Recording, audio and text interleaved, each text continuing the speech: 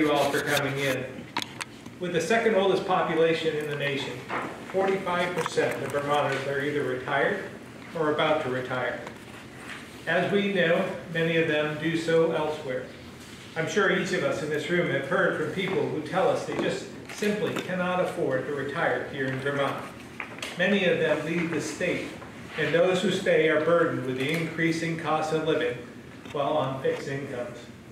They deserve, as much as anyone else, to live with the dignity of a retirement they earned through a lifetime of work. Part of what has made us so uncompetitive with other states is Vermont was only one of a handful of states to fully tax the federal taxable portion of Social Security benefits. In my budget address in January, I asked the legislature to join me in changing that. And I'm very pleased to be here today to report that together we did just that. Working with the legislature, AARP, and many others, we were able to eliminate the income tax on Social Security benefits for low and moderate income Vermonters. Commissioner Sampson will go into more detail shortly, but this new exemption saves about 37,000 low and moderate income Vermonters about $5 million this year, and that will continue to grow. For folks on a fixed income, these savings each year will make a difference, but we have more work to do to seek tax relief and make Vermont more affordable for retirees and all Vermonters. I want to thank Administration Secretary Suzanne Young, Finance Commissioner Adam Gresham, and Commissioner Sampson and their entire team for their hard work.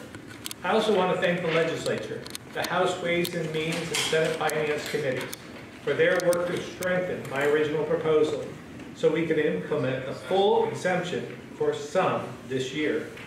And I'm pleased to have here today Senator McDonald and Senator Soucy, as well as Representatives Ansell, Baser, McFawn, Sullivan, Turner, Wright, Myers, and Shaw here today. Did I miss anyone? Great. And to AARP, we're pleased to have Greg Marshall-Dunn and his colleagues here as well. I thank you for your support and for ensuring we understand the impact of this tax on your members.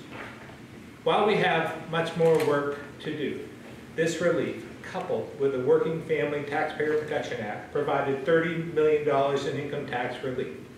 Additionally, we ensured 2 consecutive years without raising a single tax or fee in the general fund and leveled property tax rates for residential payers.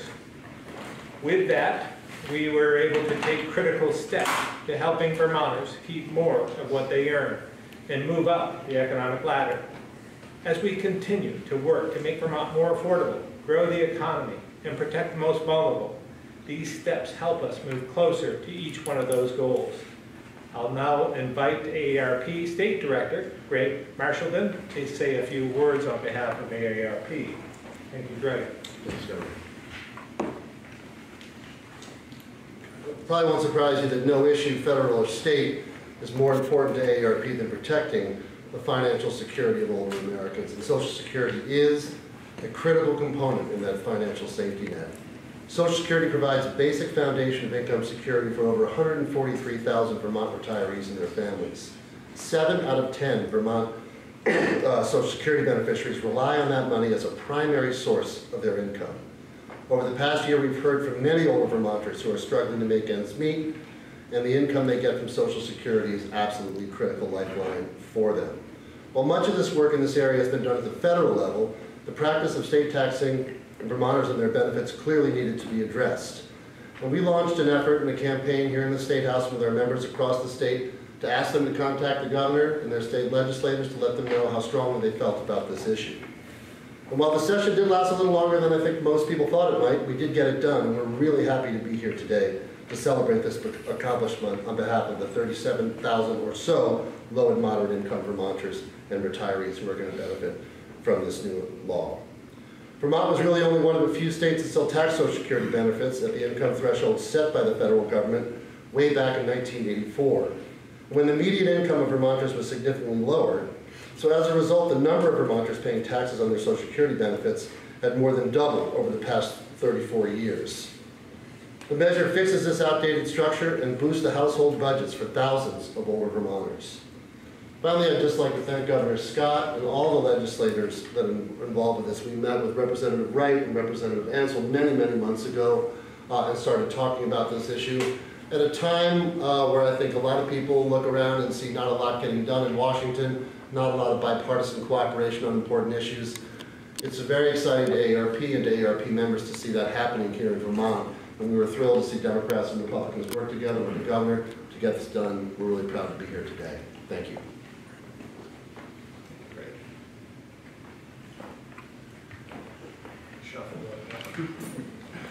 Thanks. Kai Sampson, Commissioner of Taxes, and I just want to get into some of the details of how this exemption works and who it affects. And before that, I just do want to thank members of my team that are here today. Andrew Stein, Doug Farnham, Lynette Kemp is here from our office, and Deborah Carroll, and all of them had a hand in designing this exemption and helping work with legislators and the administration to get this to fruition. Before we get too much into the exemption, it's important in Vermont and what was passed and who it'll impact, it's important to understand what Greg alluded to a little bit, which is how taxability of Social Security benefits works at the federal level, and how prior to this year it worked in Vermont and only 3 other states that failed to provide any additional exemption. But at the federal level, Social Security benefits, depending on your income, are taxed. Up to 85% of them are taxed, down to 0 depending on your income. But the thresholds to have it completely not taxed at the federal level are quite low, around $30,000 of combined income for married filing jointly. Vermont's always, again with those other 3 states, has always been linked in such a way that if it's taxable at the federal level, or whatever portion of your Social Security benefits are taxable at the federal level, flows through and became taxable in Vermont. That now changes because we've expanded that exemption quite a bit. So now the way it'll work is that that taxable portion comes through and goes through a Vermont-based calculation to see if all or some of it is additionally exempt from tax in Vermont. So what I hear a lot about as a CPA and staying close to the tax preparer community are a lot of anecdotes and stories about the tax competitiveness and the advice that sometimes as faithful Vermonters, these preparers, it pains them to give advice to think about moving or going to that second home and making that a permanent residence out of state, or even moving to a different state where the children are, perhaps, be closer to the kids and grandkids, and to have one more factor in that decision be the fact that there are great tax advantages of doing that has not been good for Vermont as far as tax competitiveness. So along with other things that were in the Working Family Protection Act, this does assist in our tax competitiveness. As we've heard, about 145,000 Vermonters receive Social Security benefits. 80,000 of those receive or pay some type of tax at the federal and state level on those Social Security benefits. So about 65,000 are already fully exempt due to the federal calculation. Of the 80,000 that are paying some tax at the federal and state level in Vermont, this will affect, you heard 37,000, almost 40,000 Vermonters. About half of Vermonters that are paying Vermont income tax will pay 0 or a portion, or will have the taxable portion of that be 0 to some percentage, so they will get some benefit from this. Average benefit across that whole population of about 40,000 is $125. The benefit among those that are under the thresholds, which I'll go into in a minute, can be upwards of $400. And we ran a couple scenarios where folks' Vermont taxable income could go almost in half, from like $1,200 of, not taxable income, sorry, the Vermont tax could go almost in half, from about $1,200 to closer to $600 because taking full advantage of this additional exemption. So very generally, married filing joint filers with adjusted gross income $60,000 or below will no longer pay or have any taxable Social Security income in the Vermont calculation. That benefit phases out for married filing joint between $60,000 and $70,000 proportionally. So if you're halfway in that phase out, at $65,000, 50% of your federally taxed Social Security will be exempt in Vermont. So the benefit stretches all the way up to $70,000 for married filing jointly, and then for single filers, everyone under $45,000 of adjusted gross income in Vermont will have no taxable Social Security included in the Vermont calculation, and then there's the phase out between 45 and 55. So anyone single with $55,000 of adjusted gross income or less, and anyone married filing jointly with $70,000 of income or less is likely going to get some benefit from this proposal. And yeah, I just wanted to emphasize again that this is not just retirement income, this also affects all recipients of Social Security, which includes disability and survivor benefits.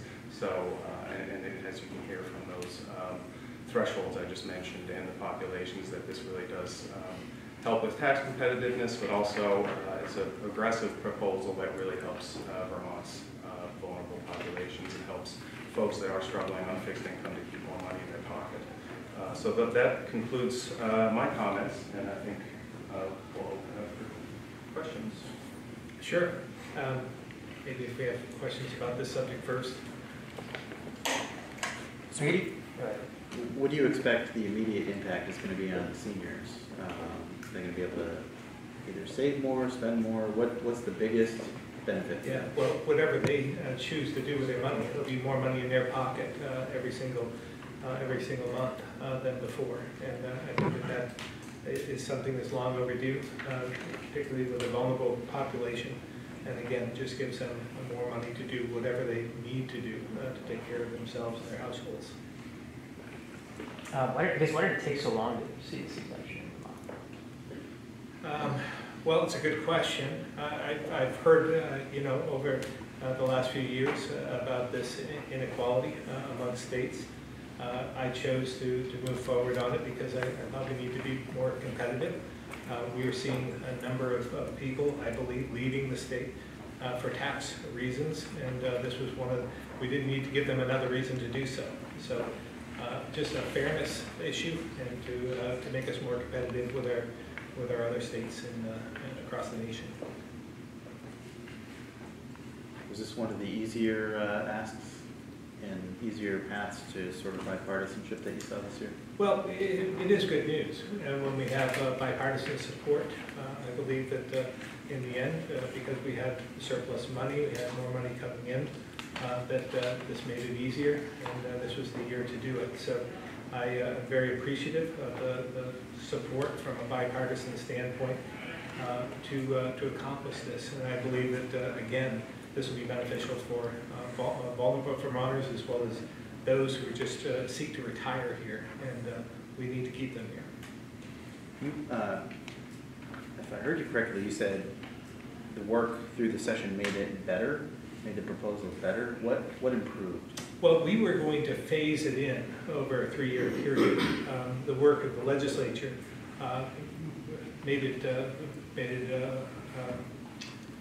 they were able to accelerate that and do it in 1 year. So that was the improvement. I believe that was the improvement that was made.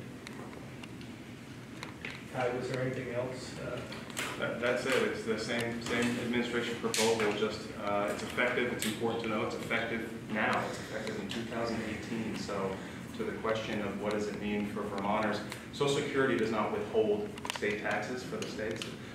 So many folks that are in these income ranges and are primarily their income is Social Security, if they have a tax liability, are having to pay estimated taxes. So one thing I'm glad you asked the question I forgot to mention is that folks that are working with a tax preparer or compute their own estimates, they can wait and potentially get a bigger refund next spring, but they can also look at the estimates that they've been paying, the quarterly estimates, and perhaps in some cases skip the last quarterly estimate or reduce their quarterly estimates to see more money in their pockets immediately.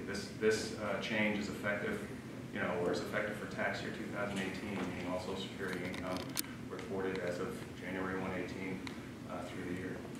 And Greg, is there anything else you'd like to add in terms of what the benefit is for the retirees? What would they do with the money, the extra money? I mean, I think, much of what you said, Governor, I think, what we're seeing is, this money's going to go back into local economies.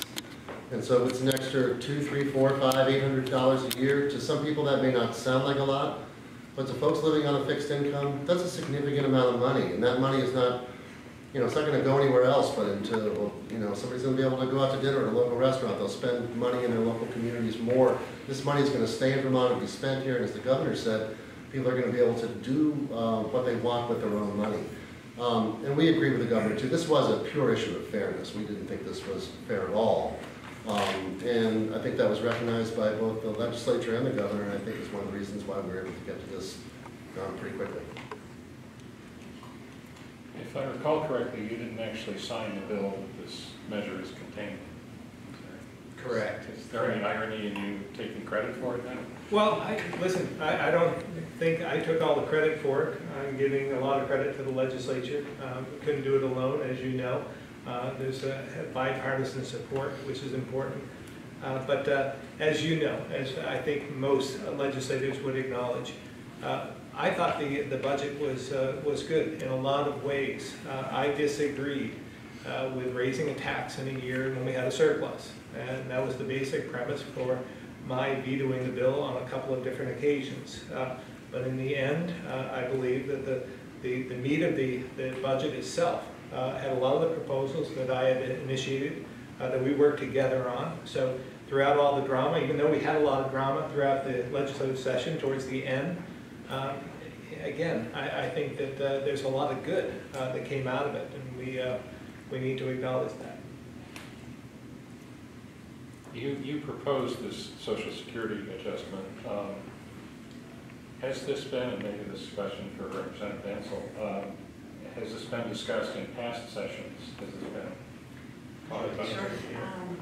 Yeah, we started looking at it last year, actually, and I think what really happened is the federal tax changes gave us an opportunity to restructure our income tax code. And so we were thrilled when the administration came in with this proposal and included the Social Security exemption as well. So we've been looking at it for a couple of years, and suddenly we have the opportunity to do it, which is great. Thank you. Thank you.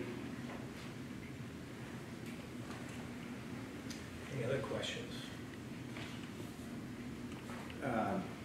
You're one of 4 governors that didn't sign the letter recommending the president's nominee for the Supreme Court. Were you asked to sign it and declined, or were you not even asked? This is the part where does anyone want to answer the question? Which you're welcome to disperse the language state here. Representative of a nonpartisan organization. Step out from behind the crowd.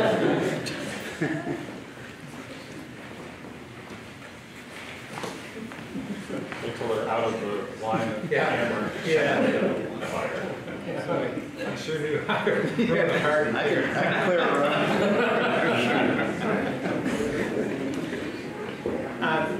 As I recall, I believe we were asked, I was asked to sign on the letter, but from my standpoint, as I said last night, I don't want to rubber stamp anyone. I don't know much about the nominee. I believe if there had been a letter asking for a fair and open hearing on the confirmation, I would have signed it. But to blindly rubber stamp someone that I don't know a lot about, I didn't think it would do great justice to anyone. So I decided not to sign on to the letter until I learned more. Senator Leahy is seeking, I guess, about 1 million documents from the nominee's time working in the White House. Is that something that you think should be reviewed? Well, again, I believe that this nominee should be treated just like any other nominee, fully vetted. I believe that there should be those hearings and ask all those important questions. I mean, this is Supreme Court's significant in many different ways. So I think we need to learn as much about the candidates as possible. And who asked you about the letter? Was it the White House or was it the again, NGA or GA? I can find that out, but I don't know at this point in time. I just don't recall. The vice chair of the Republican Party, the state Republican Party, put out a tweet basically criticizing you for not signing the letter. I won't ask you to comment on the tweet, but I will ask, is there a distance between you and the party And is that concern to you going into an election season? Well, obviously, I don't want to disagree with the party, but I have to do what I think is right for Vermont and for myself. And again, without knowing the nominee, without doing my homework and looking at the credentials and so forth, I just don't feel as though I can blindly rubber stamp a nominee of any sort.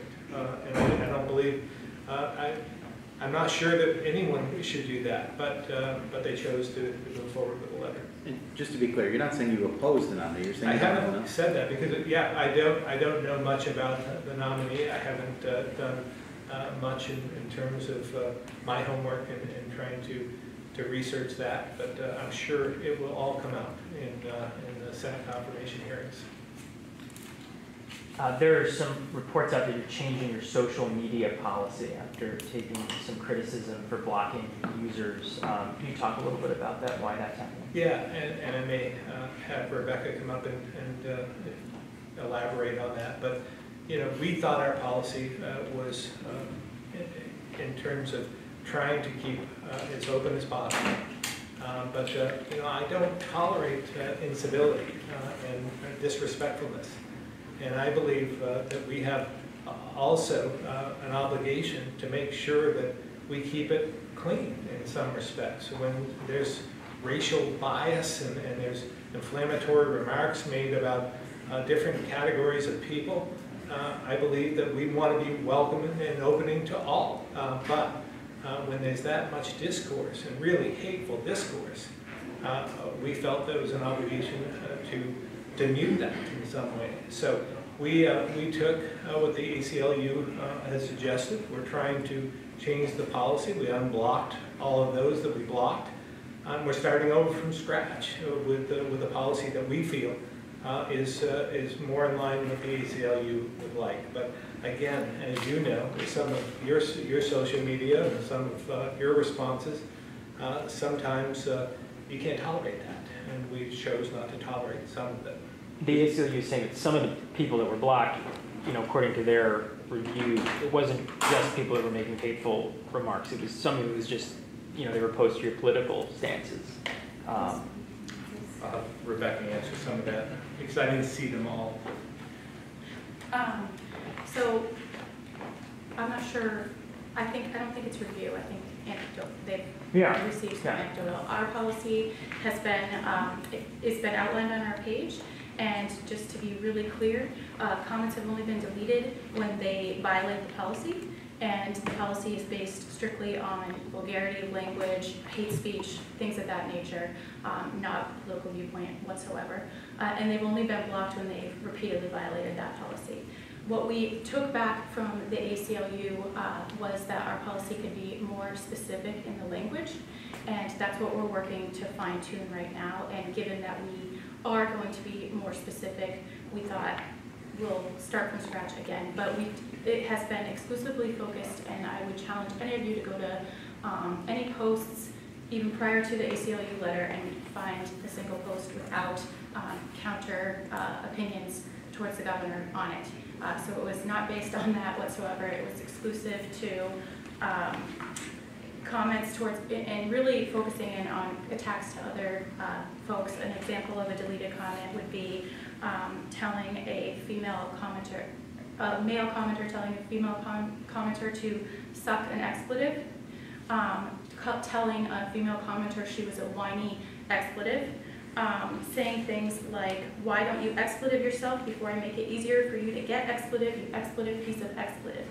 These are the comments that we're deleting, and again, as the governor said, his page is a page for all Vermonters of all ages, and everyone should feel able to and comfortable coming to the page, expressing constructive criticism, expressing unconstructive criticism in a way that isn't going to be harmful to our kids, setting a bad example for our kids, or offending entire groups of people with racial, homophobic slurs against transgender individuals. This is what we've been focused on. So we'll fine-tune the language to improve and make it more clear as to what's being, what we're moderating, and we'll start from scratch from there. So, Rebecca, how close are you to finalizing that policy? Because it seems like people have been unblocked now, and So we won't be moving forward, nobody will be reblocked until we put forward the new policy. So we're still finalizing what that would constitute, and I think we talked about,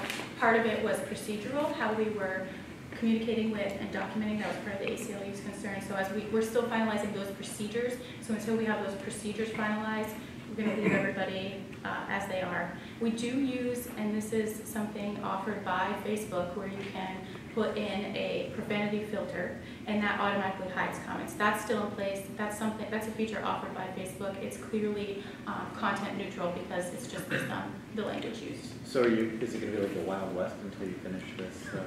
Minus the profanity filter. So we do have a profanity filter so that those really vulgar terms will be hidden until then. But we're close. We want to communicate with the ACLU before we finalize and put the You're policy still forward. free to comment. Was that filter on before? Yes. Okay. So that was a majority of, I would say, what was getting hidden was through the filter. Oh, so it was automated.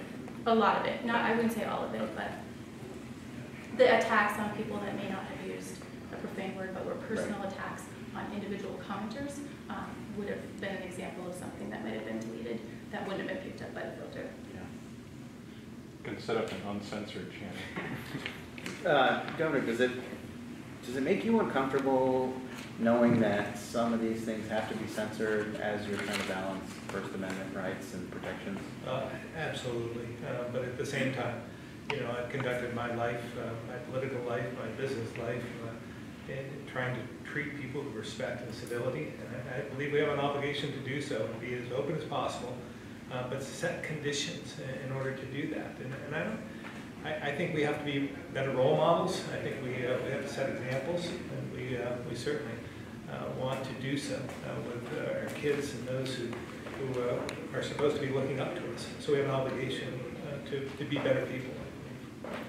Governor, kind of motivation was avoiding a lawsuit like they had with LePage in Maine or in Maryland and Kentucky, the ACLU suing about Facebook.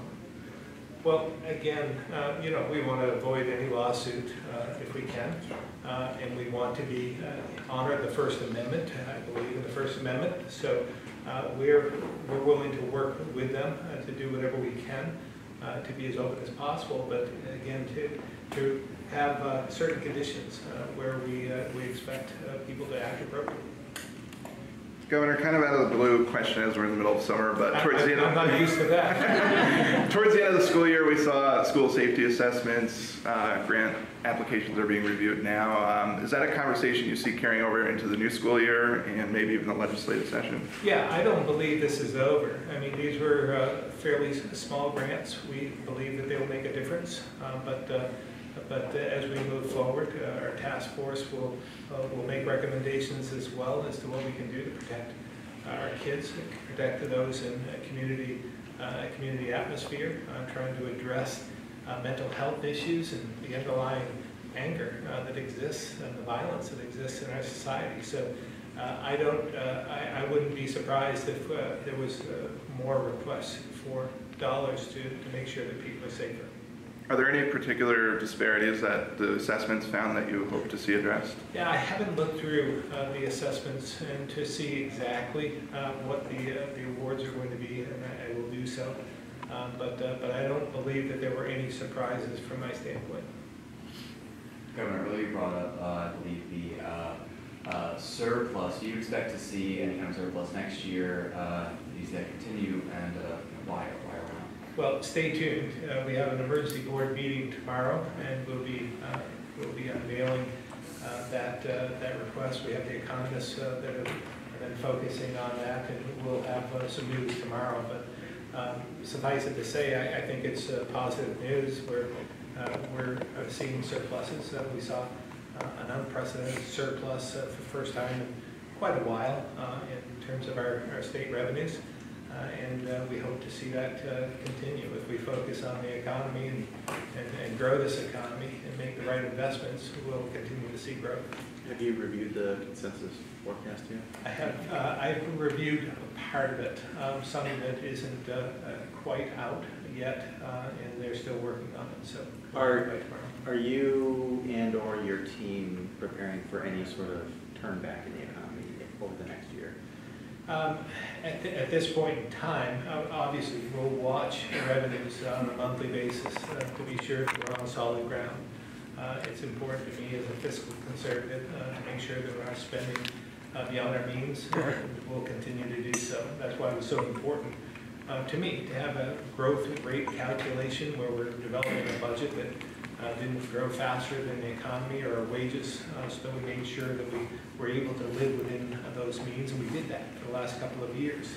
In fact, without raising any taxes and fees for the general fund. So I believe we'll continue to do so, and we'll watch and to see. I mean, it's certainly volatile on a national level. I don't know what effect tariffs will have. I don't know what effect the lack of agreement will have, and certainly Canada being our largest trading partner, we're paying attention. So you'll be monitoring, but have you seen anything that you think you should be planning for in terms of sliding back? Yeah, I have not, but we'll wait and see what the economists have to say tomorrow. I think that will be important. A consensus forecast is very important. What did you take from the Morning Consult poll that showed that your favorability had dropped substantially in the last few months, and was more or less in line with what the VPRB Vermont PBS poll showed? Yeah, I can't say that I was surprised. You know, I feel it on a daily basis when I'm out in the public. To be perfectly blunt, I was more surprised when they thought I was the fourth most popular governor in the nation. I didn't feel I was up to that level at that point in time. But this is a correction. This is, again, I'm not going to govern by polls, but I understand. I understand the disappointment. I understand the anger that's out there. But I'm going to continue to do what I feel is right for the right reasons that will benefit Vermonters. Do you think it's basically because of the gun legislation, or do you think there's any carryover from the budget vetoes and the 2 years of lengthy standouts? I could probably add a few things to that as well. I think for the most part, I believe that it has to do as much with the gun legislation as anything else. But certainly there are plenty of other opportunities where I may have disappointed or angered a few other people along the way. But I'm going to continue to do what I think is right. For the moment, at least, according to the Morning Consult, Democrats like you more than Republicans. Is that a weird position to be in? Yeah, well, it is, except, you know, we're in Vermont, and there are more Democrats in Vermont than Republicans. So, you know, I've been competing in stock car racing for 3 decades almost, and I've had my share of disappointments. I've been leading races where I've been through some stage of the race have been involved in some sort of maybe controversy, put to the rear, and you're just beginning it. So I'm going to continue this race, this competition, and we'll see what happens in a year or so. Does it matter to you the party label of who supports you, or just the majority matters? Well, no, I mean, you know, I'm a fiscal conservative, and I've said before, I'm not going to apologize for being a fiscal conservative, but you know, I'm a moderate in many ways as well, and for those in the Republican Party that are much more conservative than I am, and they some don't appreciate my moderate tendencies. So again, I think in the end they will see the benefit of my fiscal stance in so many different ways. I mean, having 2 years, all the things we accomplished, Social Security, removal of the Social Security tax is a big deal. Lowering the income tax rates is a big deal. Save $30 million. I mean, it's so many things that we've done that I believe will have an effect on the long term on the economy and on Vermont, and focusing on those issues and workforce development and the demographics is something that we're going to continue to struggle with. But again, I think they'll appreciate, the vast majority will appreciate the efforts in that regard. Thank you very much for coming in. Appreciate it.